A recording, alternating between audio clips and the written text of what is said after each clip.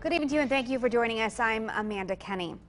For the past 5 years, the Sons of the American Legion have maintained the Union AME Cemetery in Hollidaysburg. But the new phase of the project is bringing its history back to life. Our Colleen Knutson joins us now live in Blair County. So Colleen, tell us, what has the cleanup process been like for this cemetery? Well, Amanda, they're calling it an archaeology and history project combo. And after hand scrubbing each headstone, they actually sit down to learn more about each one of them. And the veterans with the Sons of the American Legion decided to redo all the headstones at the cemetery last year, but had no idea about the history that it holds.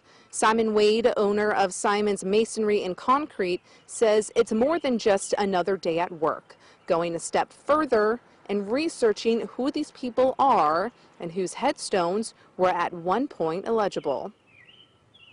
You get a certain connection with them. You spend quite a bit of time working on that stone, and it enables you to look them up and see where they're from. You get a connection with them, and every one of them in here has been that way. A little bit more information about the cemetery. It doesn't have an official owner, but it is a tax exemption for the borough. It's believed that a good number of African-American soldiers from the Civil War era are buried here, and as crews continue to work, more of their history comes to light. In Hollidaysburg, I'm Colleen Knutson, WTAJ News. Colleen, thank you. Emergency crews in Blair County responded to a crash in Freedom Township this morning. It happened just before 9 a.m. at the Walmart intersection. One vehicle was heading south when the other, heading north, crossed into the path of the southbound vehicle. The red Honda HR-V had 4 people inside, including 2 minors in the back seat, both secured in child seats in the back. Now, one officer says the situation could have been much worse.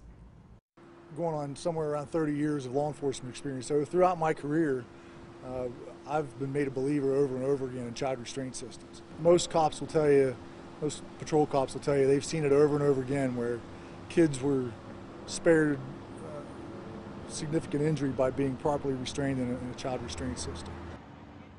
The officer adds that parents should put all kids in a safety system. Only minor injuries were reported in the crash. Meantime, in Center County, one man faces serious charges for allegedly punching a woman. According to police, 57-year-old Jeffrey Gonzalez punched the woman in the face multiple times and threatened her with a knife. It happened at a residence on Empire Court Road in Potter Township around 8:40 p.m. on June 20th. Gonzalez faces charges of terroristic threats, simple assault, and harassment.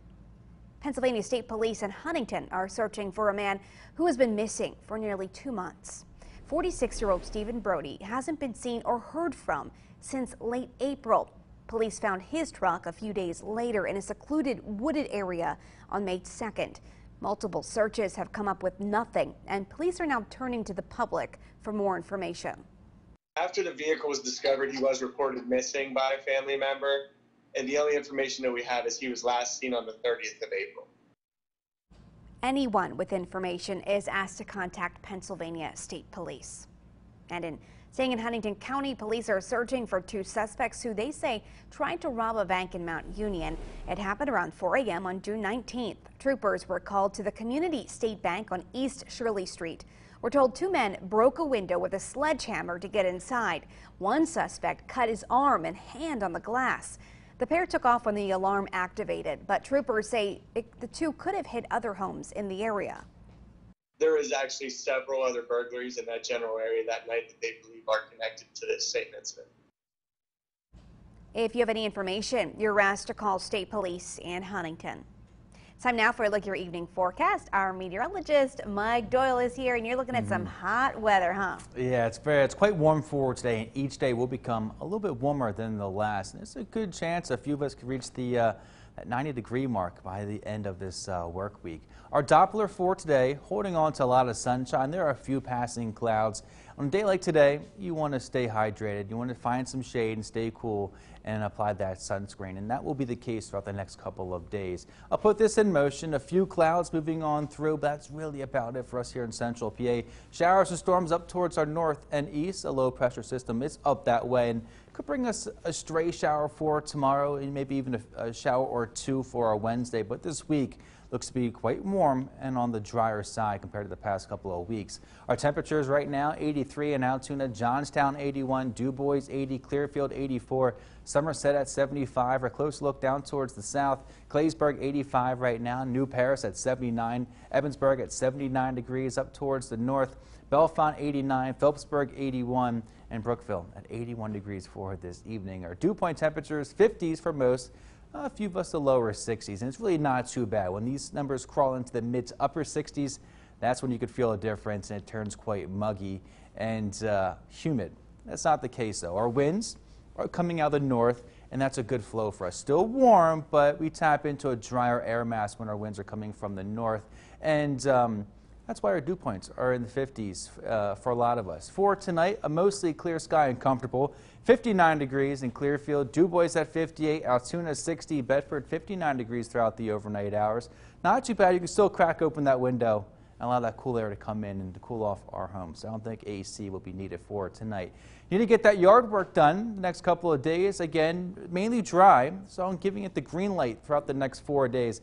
But there will be a shower or two for our Tuesday and Wednesday. I'll talk more about that coming up in a few minutes. Mike, thank you. Now for a look at the latest COVID-19 cases reported by the Pennsylvania Department of Health. 492 new cases are reported today. That brings the statewide total to almost 86,000 since the start of the pandemic. 6,600 Pennsylvanians have died. Of those infected, 78% have recovered. 8 of those new cases were in central PA, 6 in Huntington County. Huntington also has the most cases in our region with 251, though many of them come from SCI Huntington. Center is up to 201, Bedford 81, Cambria 78, Blair and Clearfield have 72. Part of downtown Altoona will shut down to create more space for restaurants while maintaining social distancing. Starting this Wednesday, July 1st, 14th Street will be closed in between 11th Avenue and 11th Avenue Alley by First Lutheran Church. Mayor Matt Pacifico says they wanted to create a way for businesses to thrive while continuing to follow safety guidelines.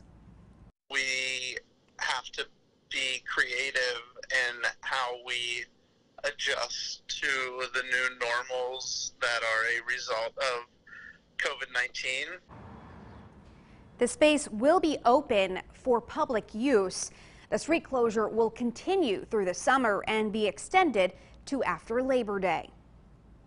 Well, many restaurants have turned to delivery during the COVID-19 pandemic. Orders on apps like Grubhub and DoorDash are growing more common as a result.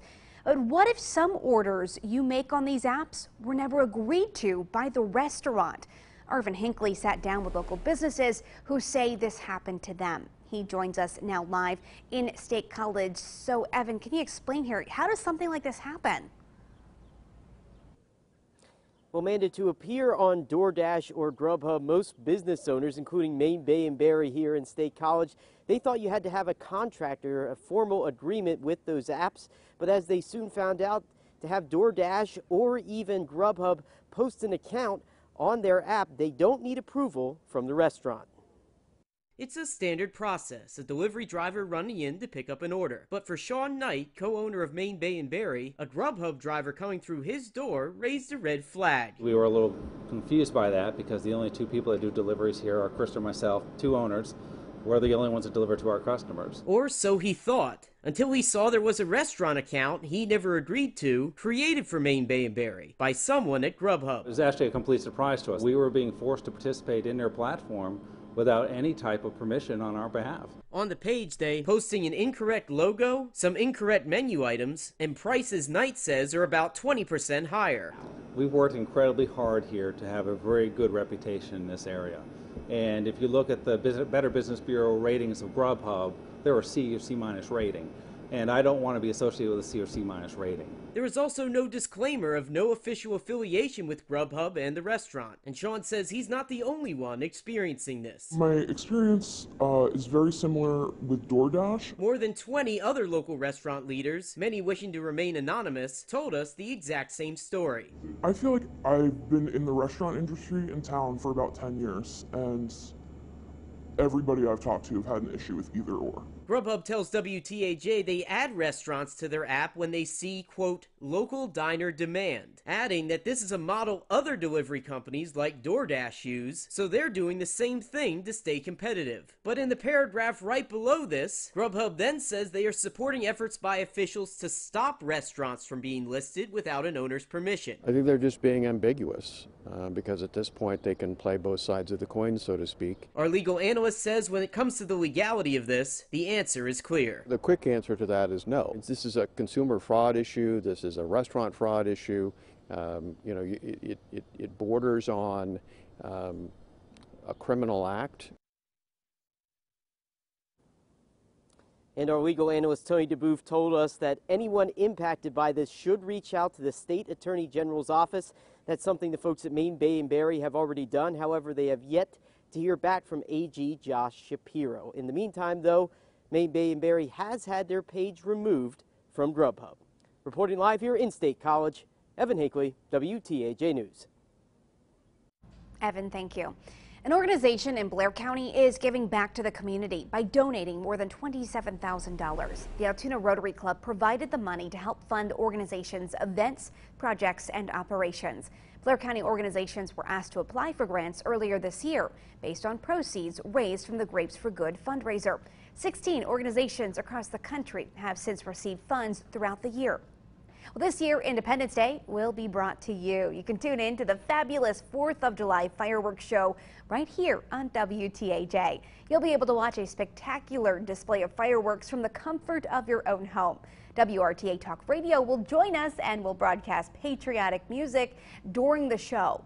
Again, join us on WTAJ News this 4th of July from 9:30 p.m. to 10 to see the full show. And for today, gorgeous day overall, a lot of sunshine out there, but tomorrow, a few more clouds, maybe a stray shower. I'll talk more about that shower coming up in a few minutes.